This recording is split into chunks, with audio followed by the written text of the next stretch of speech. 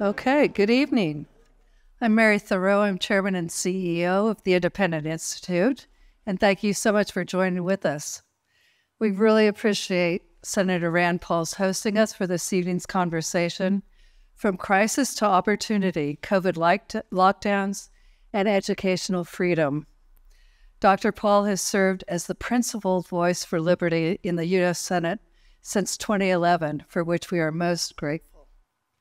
He's also a doctor and a surgeon, so we might have hoped that his entreaties to his colleagues to act rationally during the COVID hysteria might have been given greater weight. In addition to his well-known grillings of Anthony Fauci, Dr. Paul has been a continuously active and vocal opponent for mandates with no scientific basis, most recently in calling for a repeal of the vaccine mandate for Senate pages. In other issues ranging from social media censorship to his current warnings of the U.S. government's weaponizing AI to suppress speech, Dr. Paul has diligently fought to protect our liberties from overreaching politicians and bureaucrats. My late husband and I count Rand and his father Ron as longtime friends and comrades in arms in the battle for liberty, and it's a very great pleasure to be together this evening. Rand.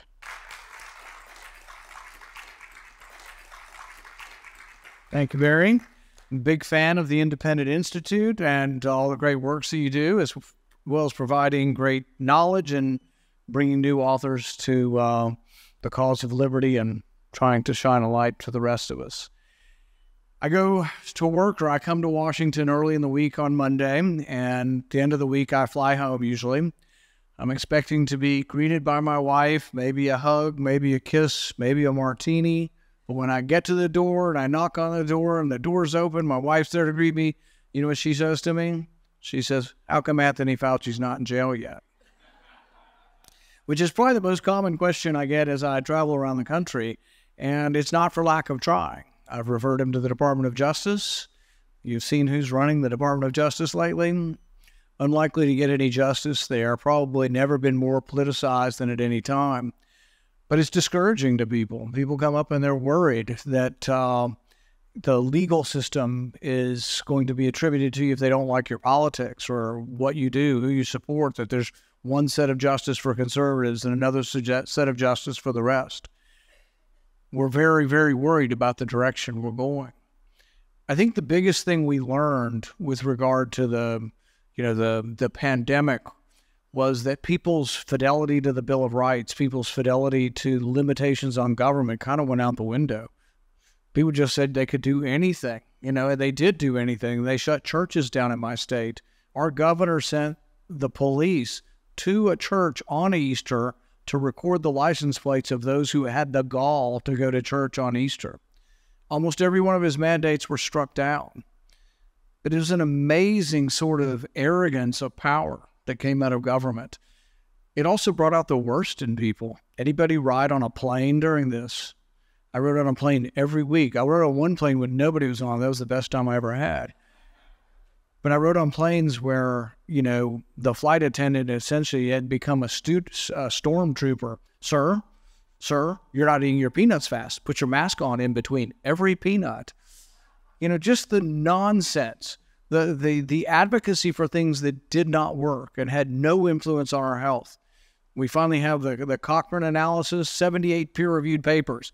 Masks don't work in the public setting. And people say, well, why do doctors sometimes wear them? Well, because we need to look at the individual circumstances of every patient and situation. If you go into a patient's room, it makes sense. They wore gloves, they wore gowns, they washed their hands, and they threw away their mask when they came out. If you ask me, if you're 75 years old and your spouse has COVID, what should you do? You're going to take care of them? You're going to take them food? I probably would have told you, wash your hands first. Wear an N95 mask, and when you come out of the room, take it off. But I wouldn't tell you to wear it to the grocery store and to the park and to the picnic. There are reasons for all of these things. But a one-size-fits-all isn't the way government ought to work. We also discovered that there are all kinds of arcane rules and laws from the 1930s and 40s, and they took these laws just to do whatever they want. There was a law about contagions passed, a CDC law back in the 1930s, and it says that for 13 different specific diseases, not COVID, because they didn't know about it, you can have some quarantines. And we can argue about, well, that's a good idea or not, but then the final clause of the law from the 1930s says, and whatever other measures are necessary. That was interpreted by the previous administration and this administration to mean that the government had the right to abrogate all rental contracts. For 2 years, you didn't have to pay your car payment or your house payment or your rent because of a CDC law about quarantining. This is government run amok, but these are people who the way I see it, have an impulse to authoritarianism. It brought out the worst in people. I don't know if you remember seeing on the internet, there was a woman, she says, I'm a teacher, and she's yelling at two 10-year-old boys who are like wrestling and playing football in a park by themselves.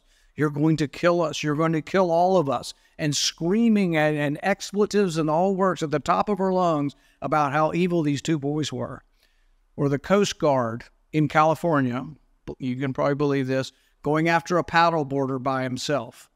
Or the police chasing down a guy jogging by himself. This is one of my favorite videos. The internet has a lot of good stuff. The policeman starts to go after him, and the jogger, you can see, sees him out of the corner of his eye. Jogger's real light-footed, good runner. The policeman has big, heavy boots on, and it's in the sand. Who do you think's going to win this one? And you can just see the runner just gradually picking his pace up as the policeman tries to chase him down for the crime of not wearing a mask on the beach. So I think it's worth still continuing to talk about this, to talk about the science of what works, what doesn't work. But ultimately, it's really about our freedom and that we shouldn't give our freedom up in the face of a pandemic. Several of the court cases said the Constitution doesn't go out the window just because of a pandemic. It's precisely in times of emergencies when you have to be most wary of guarding your freedom. When do we lose freedoms? In times of emergencies like war. If you look into our history, when did some of the worst legislation get passed? When was the worst assault? It's war. But pandemics is going to rank right up there. My fear is this comes back again. I won't go back all into the proof for the origins of the virus, but I do believe it came from a lab.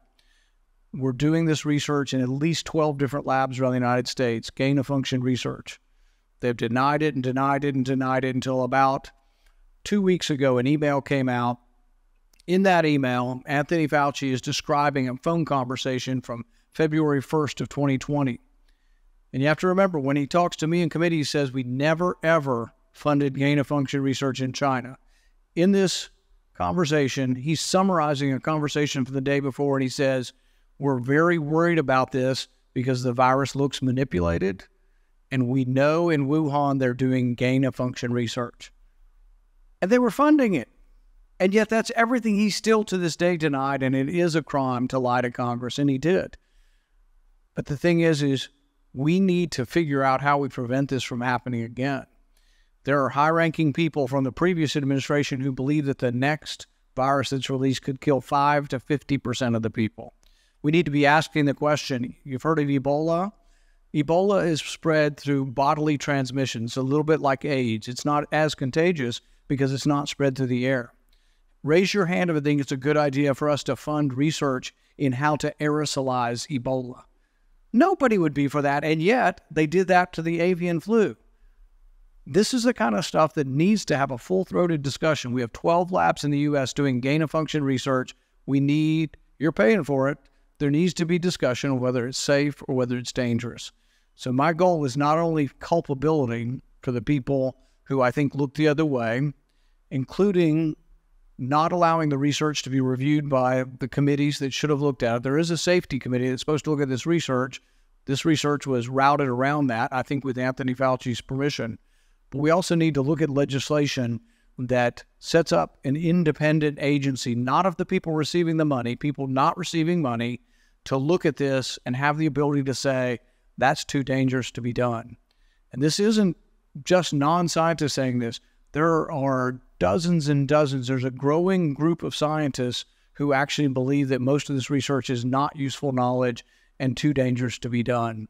So I'm going to keep working on that. We're hoping to produce something within a year. I have a book coming out in about a month called Deception, the Great COVID Cover-Up. We're going to talk a lot about what happened throughout all of government and trying to cover this up. But my goal ultimately is to try to prevent this from ever happening again. I commend Mary and the Independent Institute for putting this on, and I would stay longer, except for they tell me the government's out of money and they want more money, believe that or not. So people say there's a danger of it closing it down. I think there's a danger of keeping it open and spending money at the same rate. But thank you very much.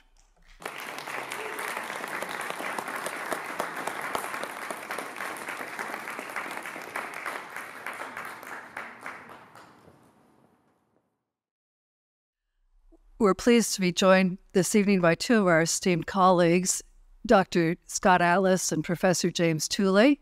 We're going to have a short conversation, following which we'll open it up to Q&A with you in the audience. So Scott Atlas is an academic medical doctor and expert advisor on healthcare policy. He's senior advisor at the Independent Institute, where he hosts our podcast, Independent Truths with Dr. Scott Atlas. Dr. Atlas served on President Trump's coronavirus task force and authored A Plague Upon Our House, My Fight at the White House to Stop COVID from Destroying America, detailing that very disappointing experience. He is also the Robert Wesson Senior Fellow in the Hoover Institution at Stanford University, co-director of the Global Liberty Institute, and senior scholar and founding fellow at the Academy for Science and Freedom at Hillsdale College.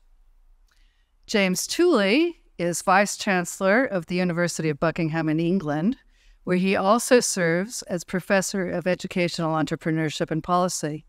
He is Senior Fellow at the Independent Institute and author of our recent book, Really Good Schools: Global Lessons for High-Caliber, Low-Cost Education.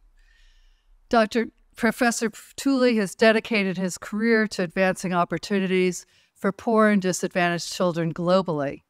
He's done so by shining the light on the many low-cost, for-profit private schools he's found everywhere he has looked, which to date has been 22 countries across 4 continents.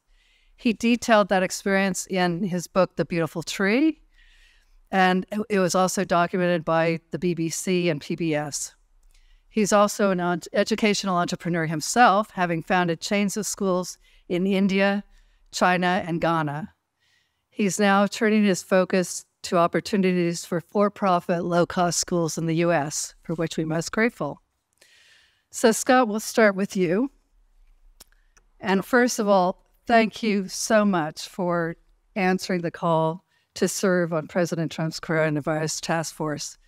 As you said, when your president calls and asks for help, it has nothing to do with politics.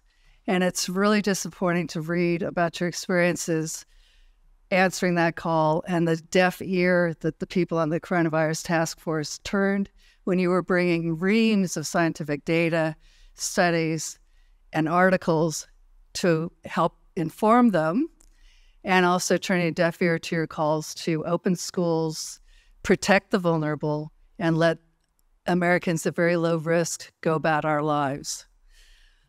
Almost equally tragic, or more, we'll debate that later, is the treatment you've received from your colleagues at Stanford and elsewhere in attempts to cancel you. Really, really horrible.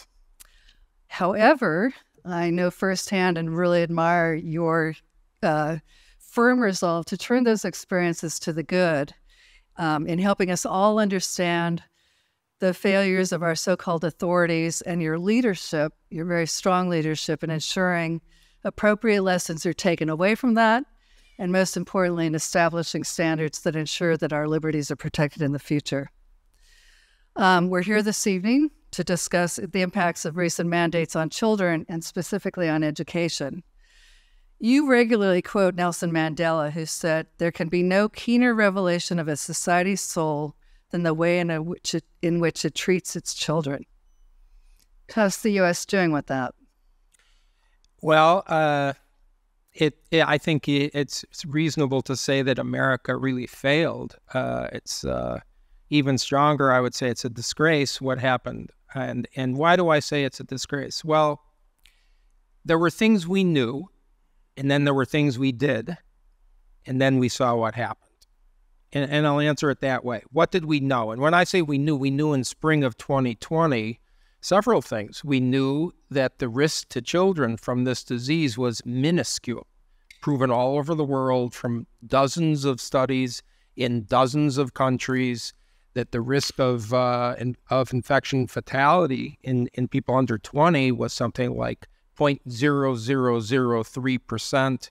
And re-looking at that data even today, the risk is so low that there are actually less deaths for children who are healthy than seasonal influenza, even though that, that ignites people when you say that. That's the fact. It's not arguable. We also knew that children are not a significant source of spread of the infection. And we knew from other countries, including Norway and Sweden, et cetera, that opening schools was not a risk to either the community or the teachers, who are a low-risk population by their age demographic. So all of those things we knew. We also knew in 2006, the pandemic management standard was not lockdowns. Lockdowns were known to be both ineffective and harmful. And in fact, in that article by Henderson and colleagues, there's a quote about schools, and it says it is known that closing schools for anywhere more than, say, 10 to 14 days after the very beginning of an epidemic is not recommended because it doesn't work. And here we had a disease that was very low risk for children, for healthy children. And we also knew by spring of 2020 the third thing, which is that children are destroyed when you close in-person schools. Okay, the spring of 2020 school closures in the United States, just from that alone, there were about 300,000 cases of child abuse that went unreported because schools are the #1 agency for that, noticing that. But we also saw an explosion right away that was reported by the CDC itself in June of 2020, that there was an explosion of anxiety and depressive disorder in college age and teenagers. There was suicidal thought. 1 out of 4 college age kids thought of killing himself in the spring of 2020, not from the virus, from the isolation. I think we all know as parents, but even those of us who aren't, that children and young people need their social networks. That's critical. And beyond that, all the things you learn in school, beyond the learning, is social integration, is how to resolve conflicts, is socialization, physical activity, poor kids, nutrition. And so what happened, what we did, we closed schools, if I may go on. Okay, we were an outlier. People in the U.S. don't realize it. In Western Europe, despite the stringent lockdowns, most Western European peer nations opened their schools. Not all, but most. They knew the data. And so what happened in the U.S.? Well, in September 2020, something like 18% of American kids in K through 12 were in in-person schools. In our state of California, 15% of the 6 million kids in public school were in in-person schools. Whereas in Florida, you may realize, although Gavin Newsom will say something else soon, Florida opened all the schools in person by end of August 2020.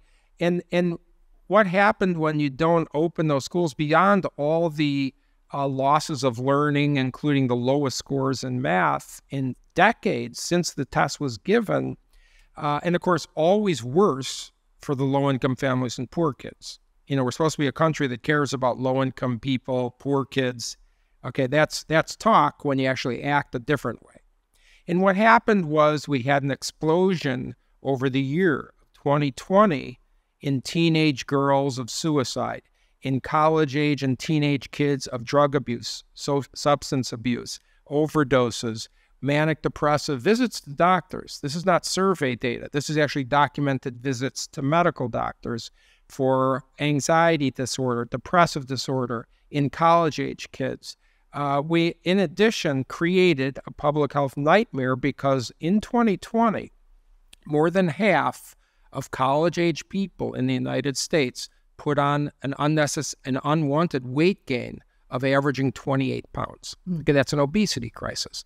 We have really created a disaster. We have really harmed a whole generation. And we've taught little toddlers they're a vector for disease, that they're a danger to everyone, everyone's a danger to them. I mean, this is a sin. Okay, even I think, it's going to take decades to even understand how bad the damage is. And, this went on to the final thing I'll say. about what happened was that we also became a culture, a country that injected young children with an experimental drug with known side effects for a disease that they did not have a significant risk from, mainly to use them as shields for adults. And I don't even know how to get my hands around that kind of behavior, but that is the most immoral, unethical display of anything that I have seen in my life. Thank you, Scott. In your book, you describe at length the efforts and the continuation, all that you did, gathering data, going to the meetings, presenting it, arguing, bringing in experts to talk to people. So presenting these facts to the policymakers, but getting nowhere. And in the meantime, taking horrible personal abuse for trying to help the situation. So the question is, if it's impossible to get policymakers to listen to facts when it's presented so clearly and known so widely, but they pay no attention to it and make bad policy anyway, what can we in this room or any of us do to help guard against such measures being repeated in the future, or, made worse? As we see, usually crises get worse from the prior one. Well, I mean, this is really the question, because, Rand Paul mentioned that there will be other pandemics, but it won't even just be pandemics in my view. There will be other things that are declared as health emergencies. Everybody knows that climate change could easily be called a health emergency by people who want to call it that.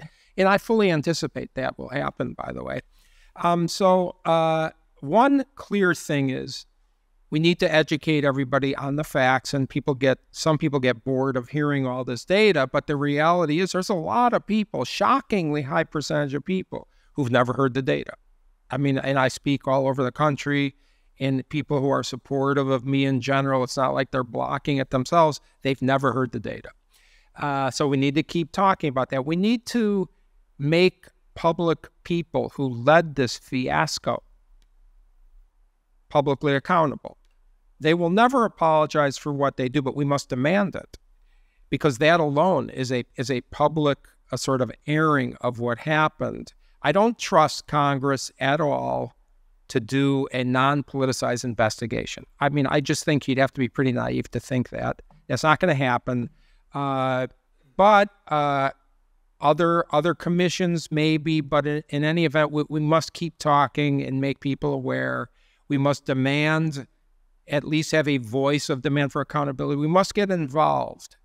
Okay, I mean, first of all, the era of trusting people based on their credentials alone is over. I mean, the amount of incompetence that exists is shocking, but also the amount of sort of bad motives for what people do that are in power.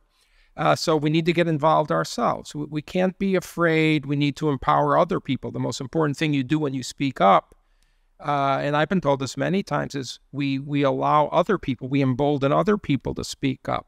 I mean, we have a deficit of courage in our leadership in this country. We have a massive deficit. And we have a massive deficit apparently of moral conduct in our leaders.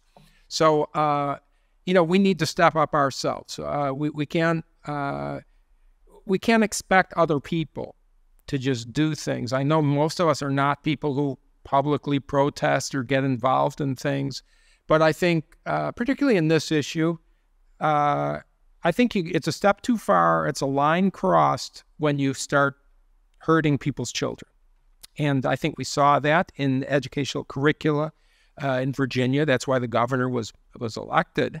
And I think that we need to get involved in the school boards. We need to be regular people showing that actually democracy can function. And, the people that are elected, in the end, they are affected by who their voters are going to be and what the public opinion is. So we can't stay silent and let a vocal minority dictate what happens. We see what happens when I understand people are afraid. I understand people were afraid and acted irrationally, really, because of fear. That's what fear does. Totally understandable. But at some point, enough is enough. We have to speak up. We have to help our neighbors. And by the way, the last thing I'll say is, I feel we have a country where basic civility is lost to people who disagree with you. And we can't have a country like that. So we need to have more and more conversations, even with people who disagree. We need to be able to listen to other people. And I know these are just sort of general things, but it's on my mind that I was just saying I travel quite a bit and give talks in other countries, and they don't have this viciousness. They disagree.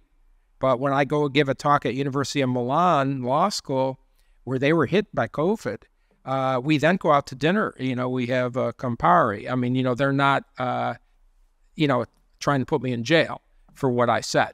So I think we need to restore civility because we need to have an integrated country where we can discuss these issues and derive the truths that we so desperately need. Wonderful. Thank you.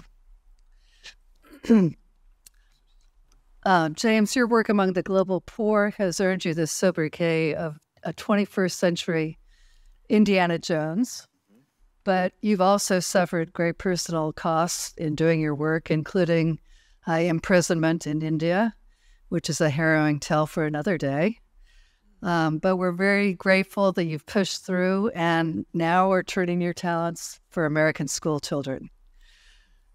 Frankly, as Scott's talked about, American culture seems to have it in for children these days. Scott's talked about the sin of children being made shields for the health of adults during COVID. But beyond that, public schools have become what C.S. Lewis called experiment houses that have turned away from education to an agenda that seems designed to produce unlearned, dependent narcissists. How is England different during the COVID era, and how could you compare the experience there to what you've heard about or know about what's going on in the U.S.? So thank you, Mary, and thank you, Scott, for your description of something that was really horrible. And I don't differ in it from what you were saying. I don't demur from anything you've been saying. And you asked about England. I know less about England than I do about many other countries around the world. And what you should know about India and Uganda, for instance, is they closed the schools. Government closed all schools for 83 weeks in Uganda, 82 weeks in India. So, and again, the evidence was very clear. Children were not at risk. They were not there to communicate the disease either. Why did government close down those schools? Because, of course, the teacher unions are very strong, and the emphasis is on something else. So I don't disagree with anything you said there, but and it will sound slightly odd to some people if I come in now and say, yes, but there. Something happened during that enforced lockdown around the world, but let's focus on America. I know a little bit about what was happening here in England too. And although it was enforced, although it was terrible, something happened which perhaps has speeded up a process which would have taken a few years longer to happen.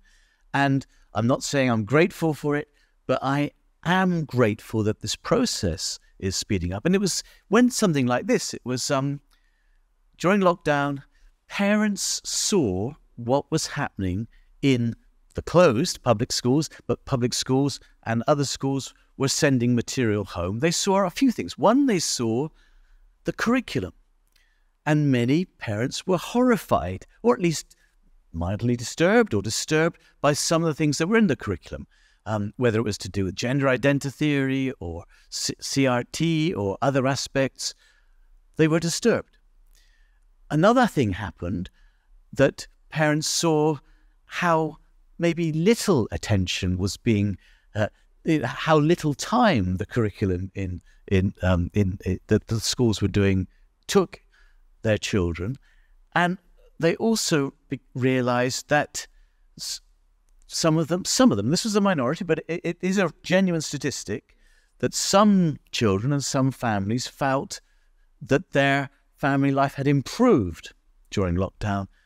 And it was part of that experience recognizing, okay, this is not good, but we recognize that what's going on in the public schools is not good. And therefore, there was this huge rise, 30% rise,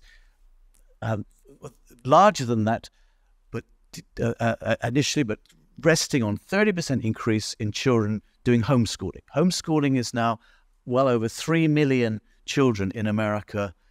And there was also a big increase in children going to private schools, leaving the public schools. So there was this recognition that public schooling is not good enough. You mentioned a couple of things, Scott. You said, looking at the curriculum in the schools, that was why the governor was elected in Virginia, I think. And you also talked about us getting more and more involved with school boards. My life's work has been about something else, and talked about in this book and others, that actually we need to get away from government being, someone put it here, co-parenting our children. No, government has no role in that.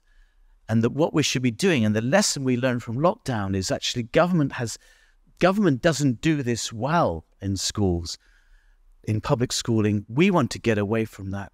And so I actually see a great opportunity emerging. And the opportunity, I can spell it out, but Mary, shall I get straight into that? Or, yeah. Sure. The opportunity is three or fourfold, but it's focusing on alternatives to public schooling. And one of those alternatives, represented by several people here I've met earlier, is homeschooling. But homeschooling is not straightforward. Homeschooling can mean, yes, you're just at home with your kids and you teach the kids throughout, but it's more likely to mean that you send your children maybe 2, 3, 4, even 5 days a week to a homeschooling academy, a homeschooling co-op. And these are emerging as alternatives. And why are parents going for those alternatives?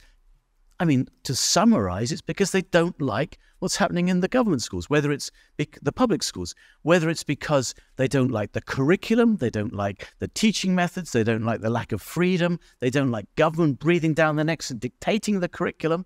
Whatever it is, that's the common theme. So homeschools emerge, hybrid schools where children are in home and in other schools the rest of the time, and then micro schools emerge. And these are all strong alternatives, which at the moment are serving what? Is it homeschool, private schools are 10, 15% of school children in America are being catered for outside of this. I think it can get much bigger than that, but... Well, and that's certainly what you found globally is vast majorities of children being in low-cost private schools in the slums and a minority in rural areas, but still a very significant number.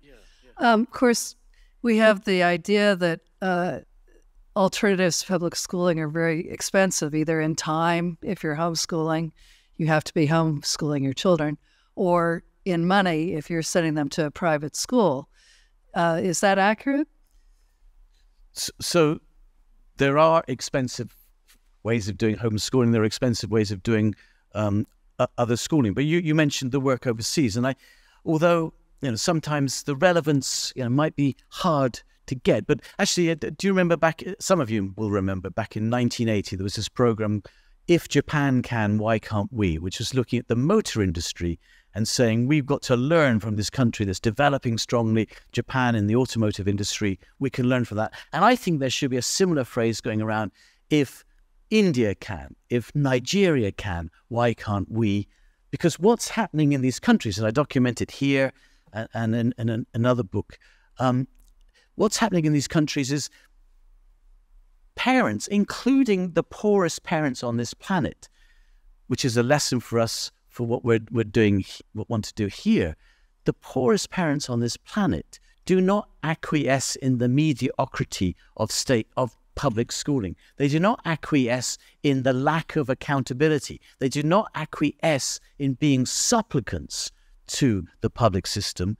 They create alternatives entrepreneurs within these poor communities create alternatives, private, I call them low-cost private schools, but you call them, it turns out, you call them micro schools, you call them hybrid schools. These alternatives emerge in these countries and after time, affordable to the poor, such that the equivalent would probably be equivalent to about $3,000 or $4,000 for a year here, I would guess. But in those countries, charging $100, $200 a year, affordable to the poor, better than the public schooling. Lots of studies show that. And these schools are scalable. They're already at scale. They're serving the majority of kids in poor parts of Nigeria, Uganda, Kenya, and so on, India. And they are an alternative which doesn't just stop with 10, 15% of children, doesn't stop there. It actually provides an alternative which everyone can embrace. And I feel, I've just spent 3 days looking at some of the homeschooling academies and micro schools, and I intend to spend much more time here, as Mary intimated.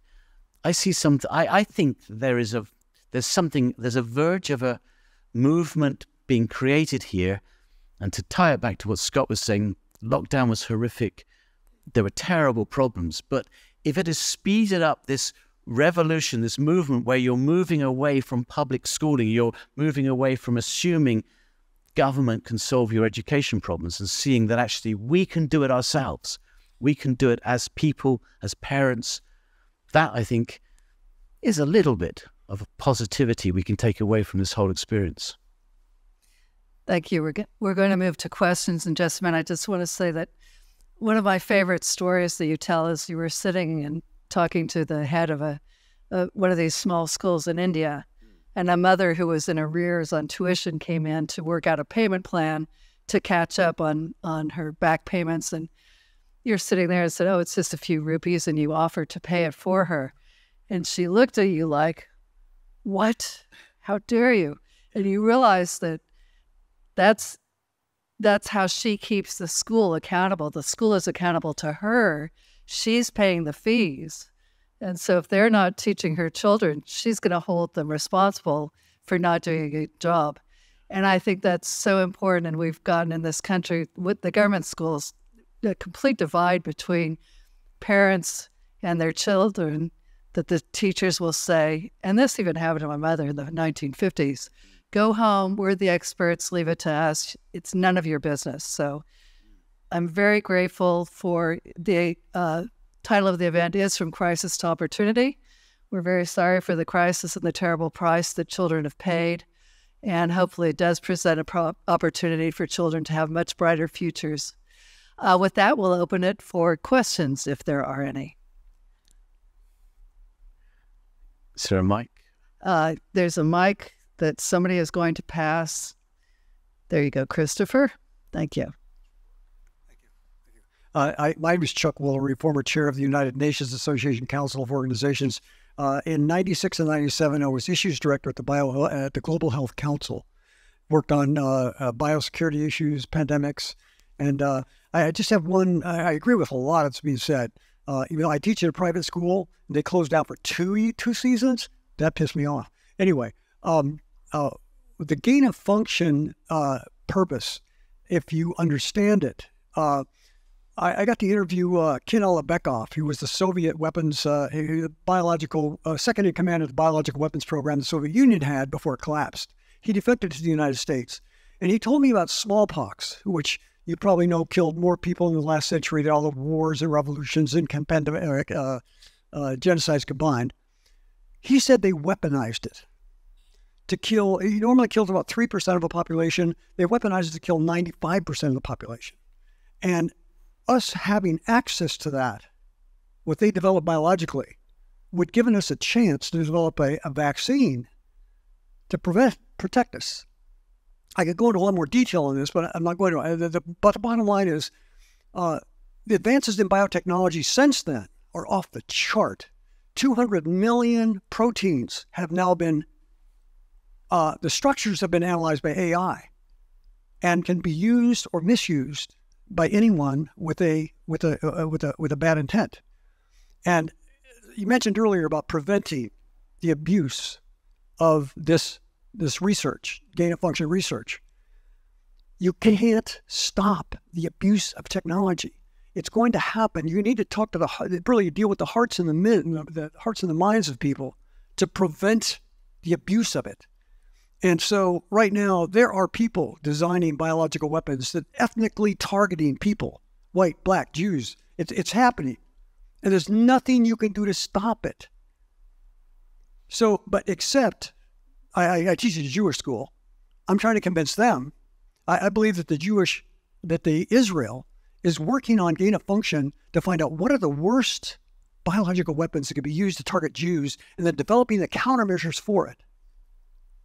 So you have to do that because of the anger of the world at the United States and what we have done with our foreign policy. The Cato Institute, who values liberty.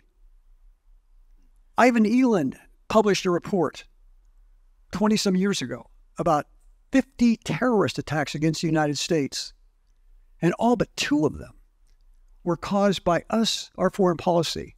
And the only 2 that weren't were the Unabomber and who else? Ted Krasinski.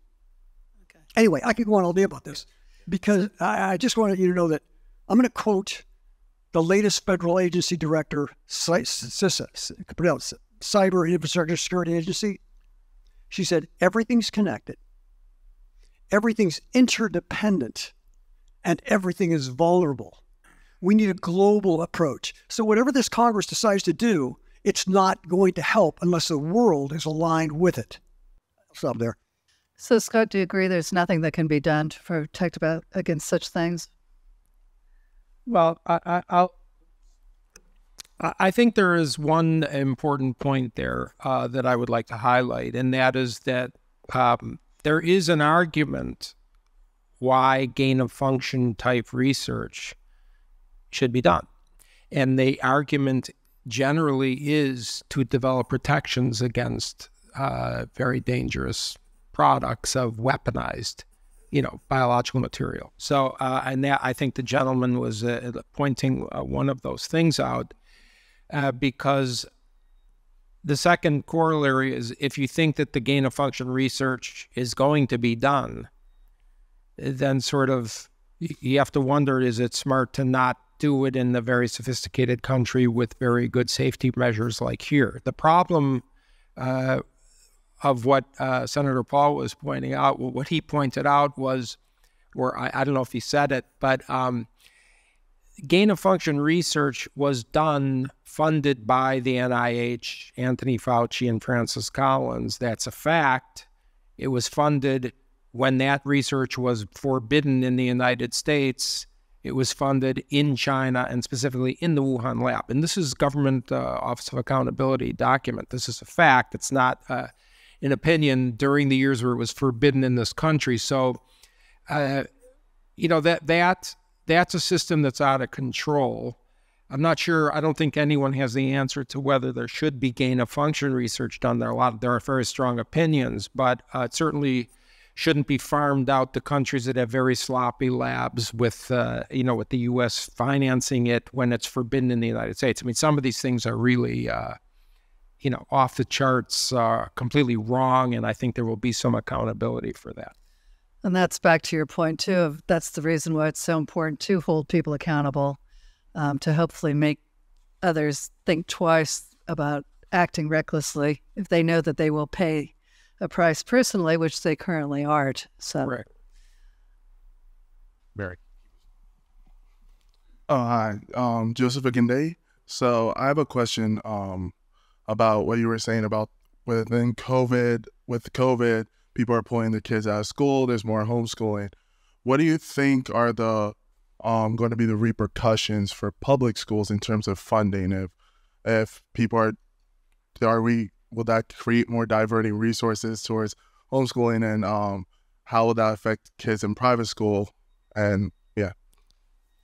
So it's a good question which gets asked around the world. When I've done my work in Nigeria or India or other countries, people say, why are you focusing on the private schools when the public schools can get deprived of money and deprived of funds and so on. And I always say I'm only ever interested in education in terms of what parents are seeking for their children, and what parents are typically seeking for their children in countries around the world is the better option, and typically that better option is a non-public schooling option.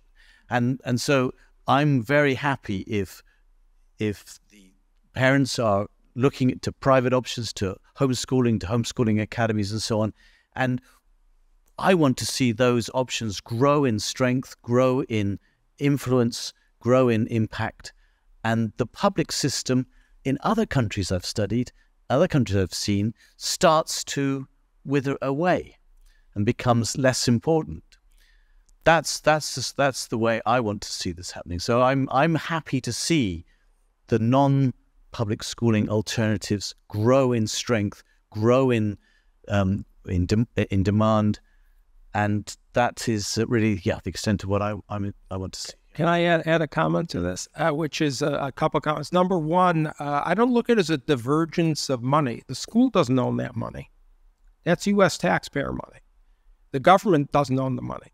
So the divergence of money is from the taxpayer to the public school system. That's divergence of money. That's an allocation of money that they are not entitled to. That's just done. That's sort of a riff on Margaret Thatcher's comment, the government has no money, it's the people's money. But the second part is really children, people, parents, and I'm a father, I want the best schools for my kids. And so when people choose another school, it's because it's better. I think you have to make that assumption. And so I think we're all for the best education for our kids. And if there's competition to get there, that's fantastic. The public schools better up their game, or people are opting to go elsewhere. Plenty of people. This is for Scott Atlas. What truth is there to the rumors that in Russia and Ukraine they were doing gain of function really strongly in various labs? I don't know the answer to the question. I mean, there's a lot of that kind of research being done in several countries, including in the United States, including when it was forbidden, actually in labs at universities. So, but I don't have a specific comment on that. Dr. Atlas, I know your MO is to assimilate a great deal of data that you read and acquire to, as you advised President Trump, to provide good public policy. I think we've all noticed there are a lot more people wearing masks right now. If you travel on planes, you go anywhere in the public, there are a lot of people wearing masks again. So what is coming? Those of us who know the data about masks are kind of wondering what's going on here. But at the same time, what do we not yet know? So from your assimilation of the latest data, tell us what's coming. Well, I mean, I'm not sure what's coming is related to the data. The data is on the mass. I think Senator Paul sort of summed it up a little bit with this Cochrane review. The data is known. It was known in May 2020. The CDC had compiled the data on airborne respiratory viruses, influenza, which is relevant because it's the same size roughly as this virus for COVID, that masks don't work. Surgical masks don't work. That was published in May of 2020. They do not protect the wearer, nor do they protect others when you are wearing a mask. Then there was several studies being done, including a very good study in November 2020 in the Annals of Internal Medicine, the Dutch study it's called, where they proved that for COVID, there is no significant protection of the wearer of masks, surgical masks, not bandanas, not scarves. And they also tested 11 other viruses, and that didn't work for any of the viruses. And then we have several other studies and eventually the Cochrane Review. And let me explain what the Cochrane, I'm getting to the answer to your question. The Cochrane Review was published this year, which was an analysis of all of the sound data, all of the sound data. It is not a separate study. And the conclusions were twofold. Number one, surgical masks do not limit the spread of this infection. And number two, N95 masks are no different from surgical masks. So the interview of the senior author of the Cochrane Review was quoted as saying, masks do not work, period, full stop, quote unquote. That's the data on masks. And if people are saying masks work, they are saying the earth is flat. They are the flat earthers of this century. Now, that's frightening because these people are in power. It took the Catholic Church 359 years to publicly admit that Galileo was right that the earth moved. And I'm afraid we got a few hundred years left to get to that point. What's going to happen, it's difficult. I think it'll change based on where you live. I mean, we live in California. We see a lot of people, I see a lot of people flying in and out of SFO with masks on. The problem is people are still afraid. They've been subjected to propaganda and fear does that kind of thing. So I'm afraid we're going to see masks, and I think we will see some mask mandates. There's mask mandates in medical facilities in California right now, for instance. The question is how many people are going to listen to the mask mandates if you're just talking about masks. I think there's a lot of people who think, wait a second, this doesn't work, period, and it's actually harmful to young children with language development. There's a recent article on the chemicals in these N95 masks that are toxic. I mean, people don't even think about this stuff. So I am afraid that the people in power are both incompetent and they want to do something. And that something is just literally anything. And I think masks and other mandates are on the table. I mean, they just approved under emergency use authorization the new COVID vaccine, that booster they call it, emergency use authorization, and recommended it 2 weeks ago for all people over 6 months of age. Okay, number one, why would there be an emergency use authorization? There is no public health emergency today, none. So this is completely insane to say there's an emergency use authorization when there's no emergency. And the reason that's important is because emergency use authorizations circumvent the standards of safety and efficacy evaluations. So everything's on the table as far as I'm concerned, and I'm sad to say that. There's also a phenomenon that's been seen about news stories. So a news story comes out, and then later there's a correction that's issued. People do not remember the correction. They remember the original story. And so that's the challenge that we face, is figuring out ways to get around that, whatever it is, protection against truth, and using every means at our disposal. Dr. Atlas does this podcast, which is a wonderfully effective medium, but we just have to use every means we can, including story, humor, movies, whatever, and just try to get these points across to people. If you're here and there was somebody over here. Good. Hello. Okay. Sorry. Thank you so much, panel, for all of your information. And thank you, Dr. Tooley, for your extensive research across the globe. I find that a lot of themes in your book parallel what's happening with homeschoolers in the United States, and I do see it as an opportunity. My question to you is, like Dr. Atlas said, we care about the low-income kids, or we're supposed to, because we see that, we see this population at a disadvantage, and we've had this massive achievement gap for decades in the United States in public schools. My question to you is, how do you answer the UN when in their GEM report last year, or their 21-22 Global Education and Monitoring Report, they acknowledge research like yours that says 350 million kids around the world are being educated by non-state actors, and yet they make a call for all governments to see educating children as part of a single system.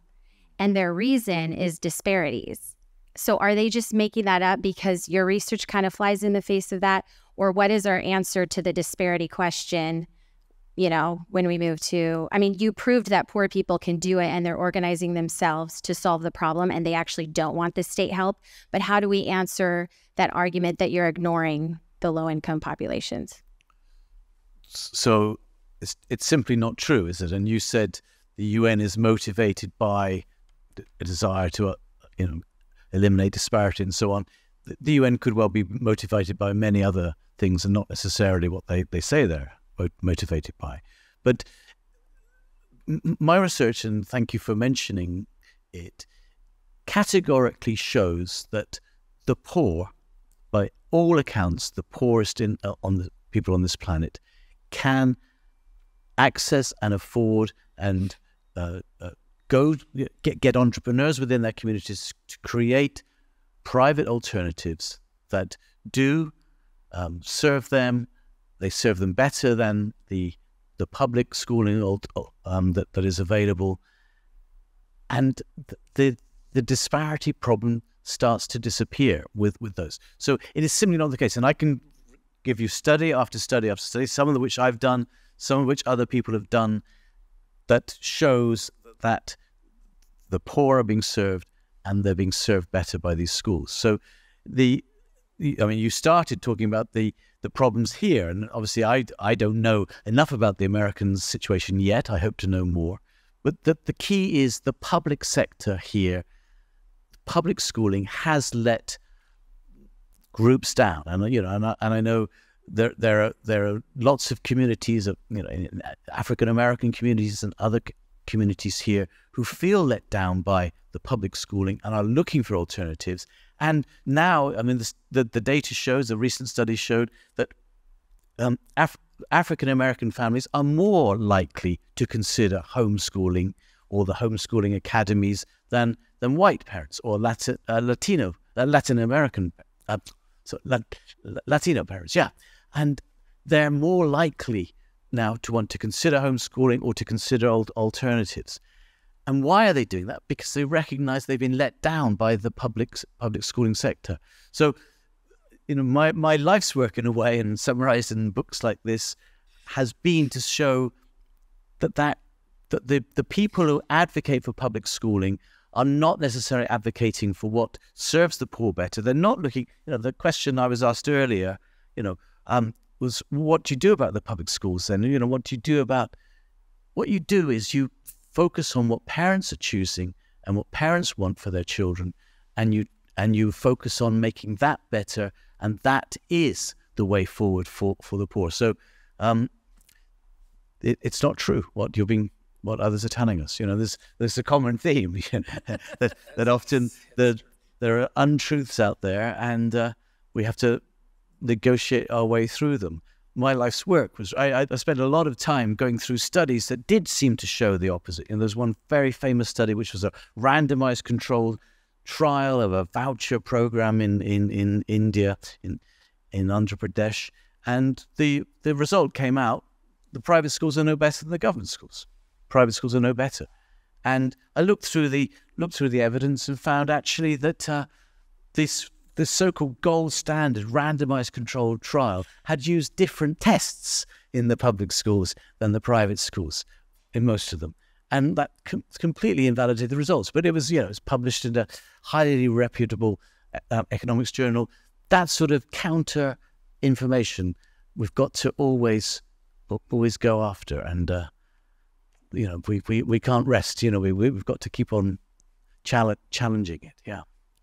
One of our senior fellows constantly reminds us to ask the question, cui bono, who benefits? Yeah. And in the case of mandates and shutdowns and so on, clearly you're giving people a lot more power. I mean, the power over what you can do with your life in your home, on the beach, whatever. And boy, that kind of power would sure go to one's head, especially as we know very well the power corrupts.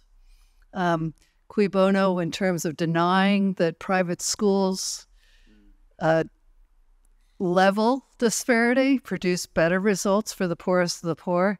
Well, think about who would not want that to be known. So, yeah, who benefits? Yeah. Hi.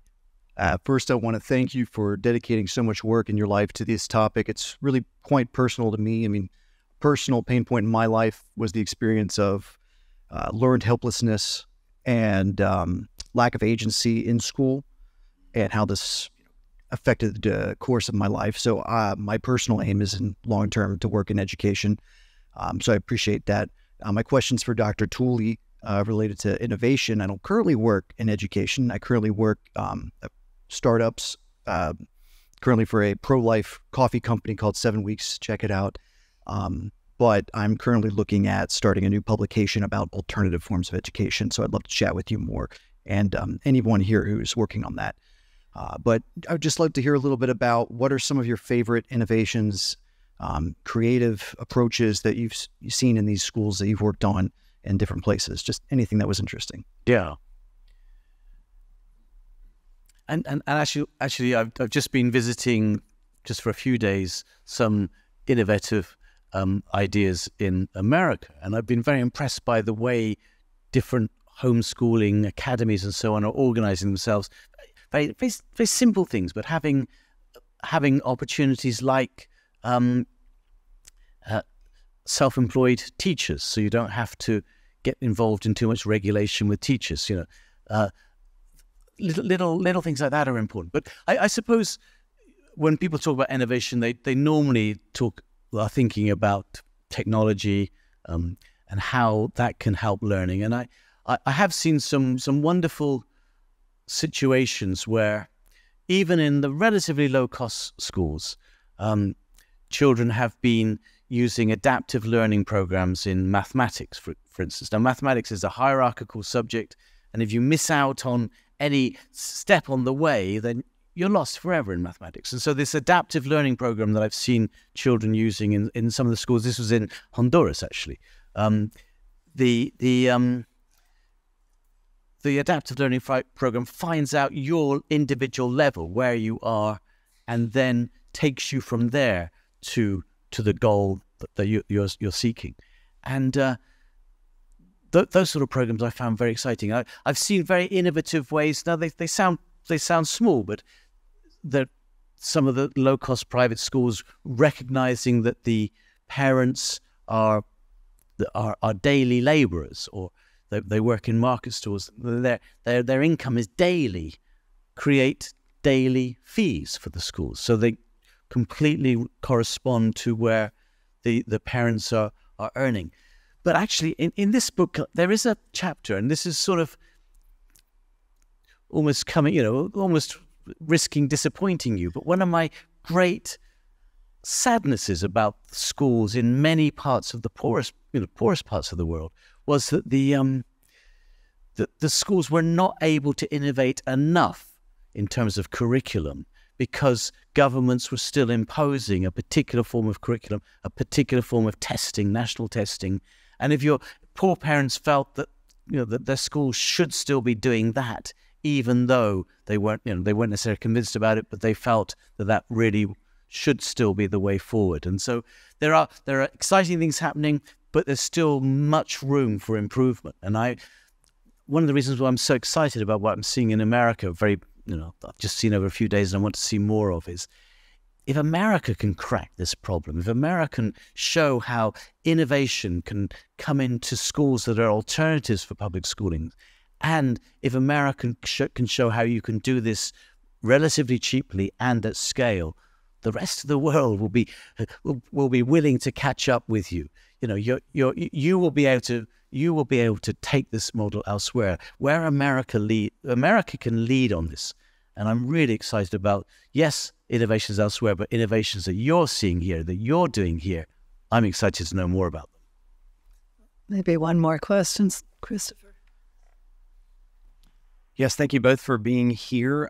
So my question primarily is going to probably apply to you, Dr. Tooley, but Dr. Atlas, if you have anything with there. So we're talking about state regulation, state oversight with education, and now school choice is obviously a big topic. So my question for you is, in your data that you've seen across the globe, and maybe some of the stuff that you have seen you seen any detrimental effects, detrimental outcomes towards private homeschool communities accepting government funds, especially if we're talking about, with your illustration, you talked about how accountability followed the funds of that one lady. And so that would be the same case. We would want our government to keep accountable what money they spend. And if accountability and regulation will follow the money, have you seen any detrimental effects to educational liberties? Yeah. With school choice and that money? The simple answer is so, and I know where you're going. What you're sort of going down the route. A lot of people in the school choice movement in America, you're torn, aren't you? Should you accept educational savings accounts, ESAs funding, or should you not? Should you try and resist them? And those who think you should resist them are saying, well, he who pays the piper calls the tune, and therefore it's likely that government regulations will impede on what you're doing, and you're frightened of that. And then there are others who say, well, but it's money, it's money that is our money, it's our taxpayers' money, and we might as well get a bit of it back. And now, and I have seen not ESAs and not applied to homeschooling, but I've seen educational vouchers, and I've seen studies of those, which were another way of doing this, of bringing government money in. And what the studies have shown is that the children who are given the vouchers and going to the private schools do perform much better than the children who are staying in the government schools. What we don't know, there's been no studies about this, is do they do as well as the children in the schools where their own parents are paying? That's the question we don't know the answer to. Logically, you presented the logical argument, logically it would seem that there would be some undermining of that special relationship between the parent who pays and the school. Logically, it would seem there would be some detriment. There's no study that's looked at that. It would be good to have a study looking at that, particularly in the context perhaps of homeschooling in America and elsewhere. Yeah. Wonderful. So we have the room for a little bit longer, and welcome you to talk with both our speakers and with one another. Really appreciate your coming and hope this has been helpful, and we can apply these lessons going forward and avoid what we've experienced for the past 3 years, especially for our children. Thank you.